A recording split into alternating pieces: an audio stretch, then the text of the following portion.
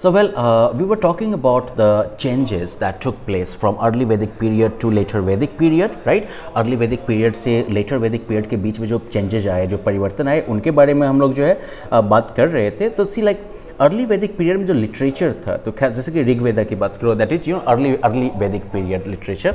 तो ऋग्वेदा जो है वो इस पीरियड में लिखा गया था और it serves as a source to learn and study about this period.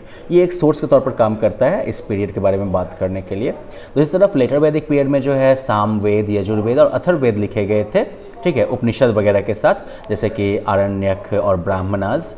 और ऐसा विश्वास है कि जो एपिक्स है रामायण और महाभारत, ये भी इसी पीरियड में लिखे गए थे। दे were also compose during this time. Political life की अगर हम बात करें अर्ली वैदिक पीरियड में, तो during this period there were many tribes known as जना, ठीक है। बहुत सारे इस समय में जो है ट्राइब्स थे, मतलब क्या कहोगे, खानदान थे, जिन्हें कि जना के नाम से जाना जाता था। एंड ईच जना was ruled by the chief of the tribe known as राजन। और हर एक जन जो है इसका शासक, जो इस पे शासन जो करते थे वो ट्राइब के चीफ करते थे, ट्राइब के मुखिया करते थे, जिन्हें कि राजन कहा जाता था। जो position of the Rajan was not hereditary. राजन का जो पोजीशन है वो हेरिडिटरी नहीं था, खानदानी नहीं था। Okay, Sabha and Samiti were the tribal assemblies that helped the Rajan to take important decisions for the people in the Janas. सभा और समिति जो थे ये ट्राइबल असेंबली थी, ठीक है ना। ये कबीले की जो है एक मीटिंग थी, कह सकते हो कि मीटिंग का फॉर्म था, ये ग्रुप था बेसिकली, जो कि राजन को जो है इंपॉर्टेंट डिसीजन लेने के में जो है हेल्प करता था जना के बारे में। Women also attended this assembly. In assemblies में महिलाएं भी शामिल होती थे। और people gave Bali, a voluntary contribution made by the people in place of taxes that helped in managing the janas. महिलाएं जो हैं वो जो है लोग जो थे वो बलि दिया करते थे, मतलब अपनी मर्जी से जो है चंदा टाइप का जो कहते हैं ना, कंट्रीब्यूशन, ये लोग देते थे। टैक्स की वसूली नहीं होती थी, लेकिन खुद से जो है कंट्रीब्यूट लोग किया करते थे, जिससे कि जना के जो कामकाज होते थे वो चलाए जाते थे। लेकिन लेटर वैदिक पीरियड में जो है किंग जो है बहुत ही पावरफुल हो जाता है और पोजीशन जो है वो हेरिडिटरी हो जाता है। हेरिडिटरी मतलब खानदानी। जो ट्राइबल असेंबलीज हैं वो गायब हो जाती हैं और हाँ, महिलाओं की स्थिति जो है उसमें भी जो है ह्रास होता है, वो भी डिटोरिएट होती है। Now taxes were collected in place of the voluntary बलि। अब जो है टैक्स की वसूली हो जाती है। पहले जो लोग अपनी मर्जी से जो लोग बलि देते थे, चंदा देते थे, अब उसकी जगह पर जो है टैक्स वसूली होती है। And the income from taxes help the Kings to appoint officials. और जो टैक्सेस से जो पैसा आता था उससे किंग जो है वो ऑफिशियल्स वगैरह अपॉइंट करते थे। फॉर एग्जाम्पल लाइक भागदुघ, ठीक है। तो ये जो है इनकी चर्चा हुई है, जो कि टैक्स कलेक्ट करते थे, ठीक है। तो इनकी चर्चा जो है वो लेटर वैदिक टेक्स्ट में होती है। क्या नाम था टैक्स कलेक्टर का? भागदुघ। और किस तरह के टेक्स्ट में आते हैं? लेटर वैदिक टेक्स्ट में आते हैं। किंग जो है वो बहुत सारे रिचुअल्स और सेक्रीफाइसेस भी करते थे, जैसे कि अश्वमेघ, राजसूय, वाजपेय, जिससे कि उसका इन्फ्लुएंस जो है वो बढ़ता था। साथ ही साथ जो है लोगों को जो है वो अपना पावर भी दिखाता था। मेरा क्या पावर है, मेरा क्या रुतबा है, इसे भी वो डेमोन्स्ट्रेट करता था, ये भी वो दिखाता था। फिर अगर इकोनॉमिक लाइफ की बात करें तो अर्ली वैदिक पीरियड में जो इकोनॉमिक लाइफ थी, इसमें लोग जो है वो एग्रीकल्चर की प्रैक्टिस करते थे, साथ साथ मवेशी वगैरह पालते थे, ठीक है। ऋग्वेदा में सजेशंस मिलते हैं कि कैटल जो थे उसमें कैटल जो है वो लोगों की सबसे बड़ी संपत्ति होते थे, most important form of wealth for the people, ठीक है। और बहुत ज़्यादा जो है फ्रीक्वेंट बैटल्स हुआ करते थे कैटल के लिए, मवेशियों के लिए जो है अक्सर लड़ाई या युद्ध हुआ करते थे। इंपॉर्टेंस ऑफ कैटल जो है वो it can be judged from the word for battle, I guess गर्वष्ठी और something which means search for cause. Sorry, it's like not visible clearly here, ठीक है। तो इस वर्ड से जो है ये पता चलता है कि इस समय में कैटल का कितना महत्व था। लेटर वैदिक पीरियड में जो है एग्रीकल्चर जो है वो मेन सोर्स ऑफ इनकम हो गया, लाइवलीहुड का मेन सोर्स हो गया, ठीक है। मतलब कैटल रियरिंग की जगह पर जो है एग्रीकल्चर ज़्यादा इंपॉर्टेंट हो गया, खेती बाड़ी ज़्यादा इंपॉर्टेंट हो गया। And it was facilitated by the use of iron tools for clearing forest and ploughing, okay. और इसमें जो है जो लोहे के जो औजार बनना शुरू हुए, जिनसे कि जंगल साफ करना या जोतना जो है वो आसान हो गया, तो इसका एक रोल रहा है इसमें। फिर shift from pastoral economy to agricultural economy seems to have led to the rise of other art and craft.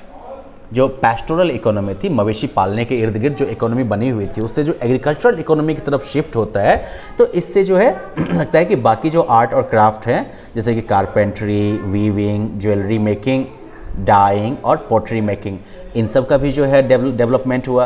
And there seems to have been trade with different regions as well, और दूसरे क्षेत्रों के साथ व्यापार के भी जो है मिलते हैं सबूत इस टाइम में। फिर अगर सोशल लाइफ की बात करें तो अर्ली वैदिक पीरियड में जो है ऋग्वेदा जो है it mentions classes on the basis of types of work people took up. Rigveda में जो है सोशल क्लासेस का मेंशन मिलता है, सोशल क्लासेस की चर्चा मिलती है, लेकिन ये सोशल क्लासेस जो है वो लोग किस तरीके का काम करते हैं उसके आधार पर डिफाइन किया जाता था। It is also mention that people from the same family could take up different occupations. ये भी मेंशन किया गया है कि सेम फैमिली के लोग जो हैं वो अलग अलग ऑक्यूपेशन, अलग अलग पेशा अपना सकते थे। द अर्ली वैदिक society did not have class और cast distinctions based on birth. जो अर्ली वैदिक सोसाइटी थी उसमें जो है क्लास, वर्ग या वर्ण के आधार पर, जो जन्म के आधार पर जो है क्लास या कास्ट का कोई भेदभाव नहीं होता था, ये आपके कर्म पर आधारित था। लेटर वैदिक पीरियड में जो है कास्ट और क्लास का डिस्टिंक्शन जो है वो ज़्यादा रिजिड हो गया। सोसाइटी जो है वो 4 अलग अलग वर्णों में जो है बट गई जन्म के आधार पर, ब्राह्मण, क्षत्रिय, वैश्य और शूद्राज। तो खैर, तो अगर हम बात करें कि अगर जो है मान लो कि इनके बारे में बात करें इन डिफरेंसेस, तो डिफरेंसेस के अलावा जो है हम एक और चीज़ देखते हैं कि वेरिड कल्चर्स इन इंडिया, कि मान लो कि जहाँ जो है नॉर्थ और नॉर्थ वेस्टर्न पार्ट जो इंडिया का है,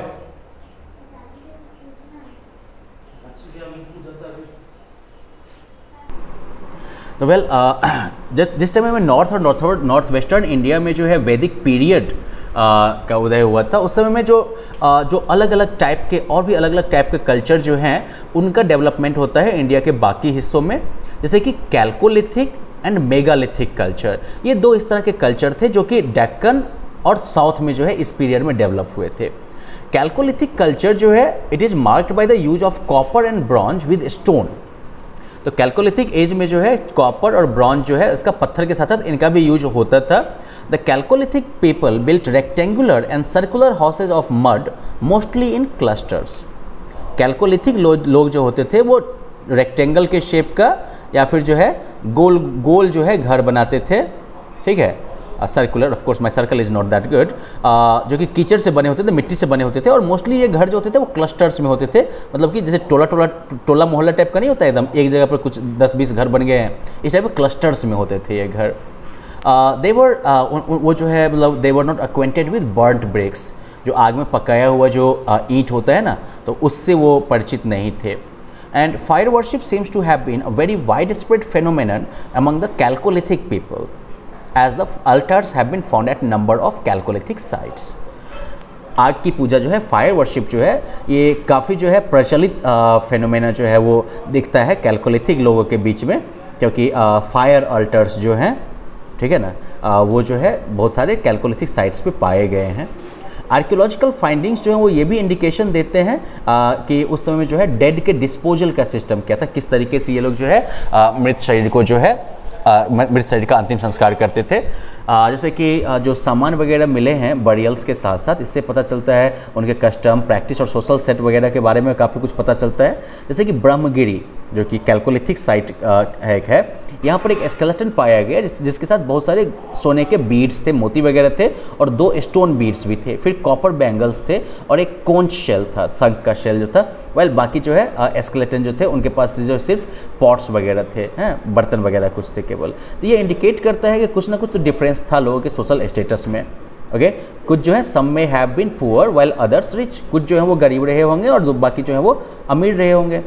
सम में have been people of importance और लीडर्स, कुछ जो होंगे वो महत्वपूर्ण लोग रहे होंगे, नेता वेता टाइप के रहे होंगे, लीडर रहे होंगे, right. Similarly if collective burials belonging to the same period are found, it might indicate a tragedy और सम सैक्रिफिशियल सेरेमनी।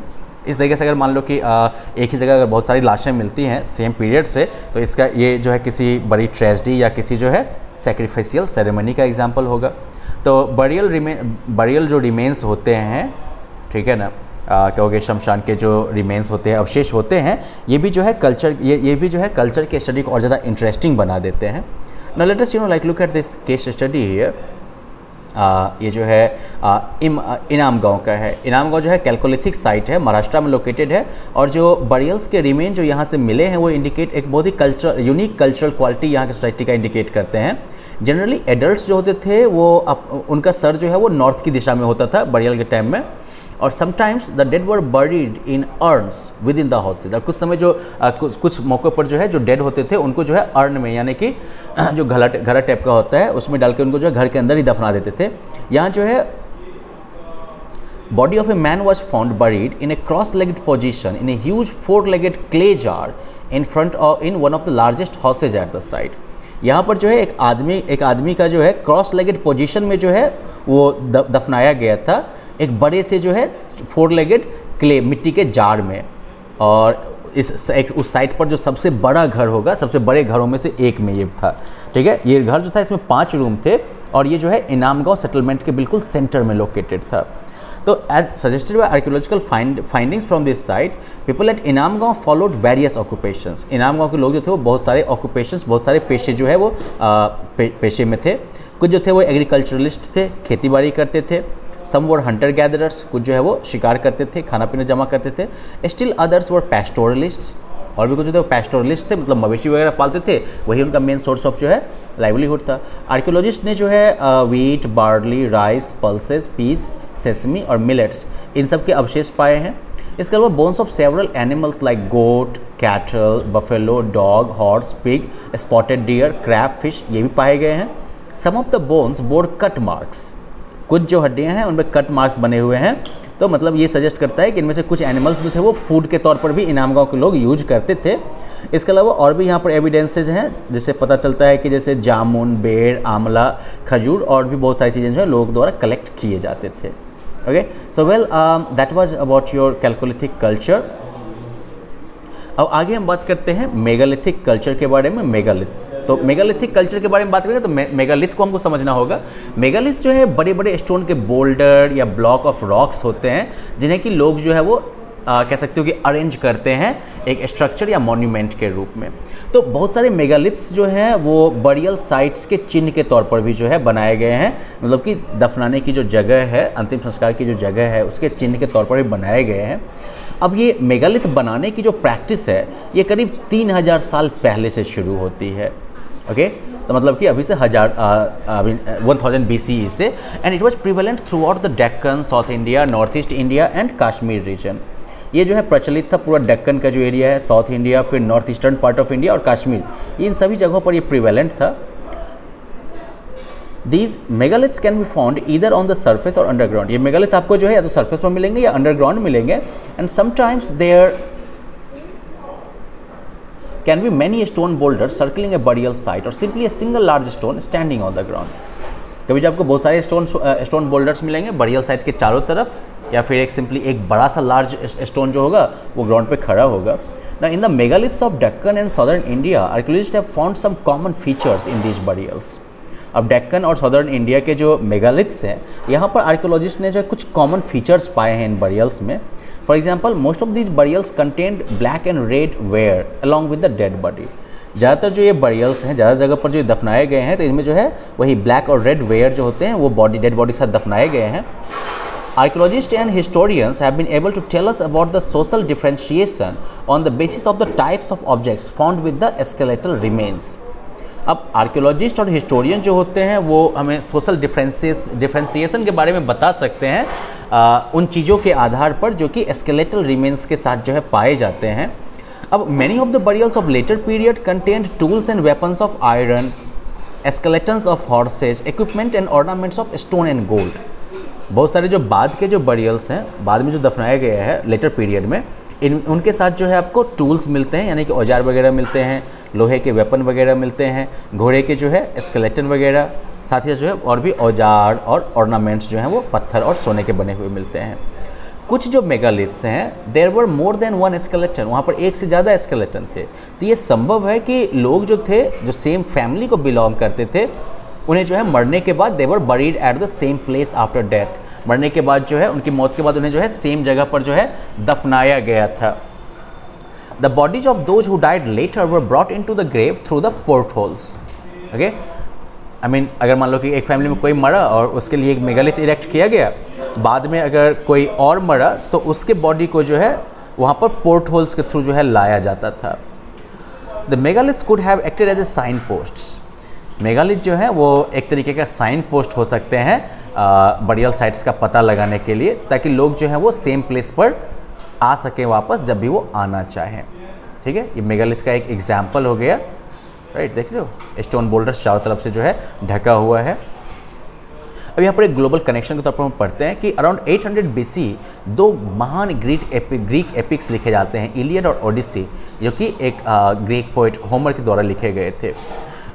ये दो एपिक जो हैं वो काफ़ी इंपॉर्टेंट हिस्टोरिकल सोर्स हैं एंशिएंट ग्रीक हिस्ट्री के बारे में। और मेन थीम जो है इलियड का वो है ग्रीक स्टेट्स के कोलिशन का स्टेट ऑफ ट्रॉय के अगेंस्ट वॉर।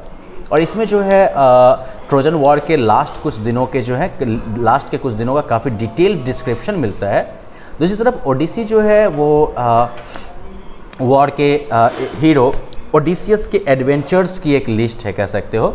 अब इन नैरेटिव्स के कोर्स में मोटा मोटी जो हर एक एस्पेक्ट है सोसाइटी का, इकोनॉमी का, रिलीजन, मैथोलॉजी और बिलीफ, सबको टच किया गया है।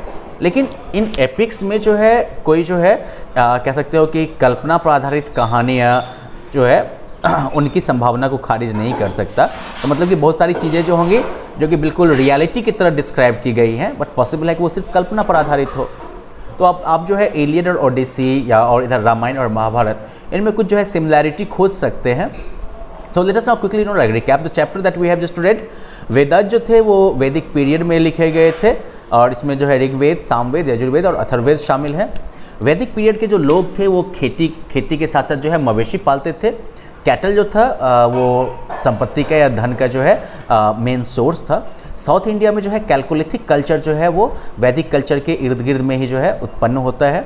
बहुत सारे कैलकोलिथिक साइट्स हैं जैसे कि इनाम गाँव, नेवासा, चंदौली, ये सब जो है दक्कन में मिले हैं। इंडिया में मेगालिथिक कल्चर जो है वो भी दक्कन में इमर्ज हुआ, नॉर्थ ईस्ट इंडिया और कश्मीर के रीजन में इमर्ज हुआ। So well, that's it for the this culture. Chapter on Vedic history. You guys can attempt the question answers at the end of it, and then the next lesson we will look at early states. Well, until then, just finish the question answers. Bye bye.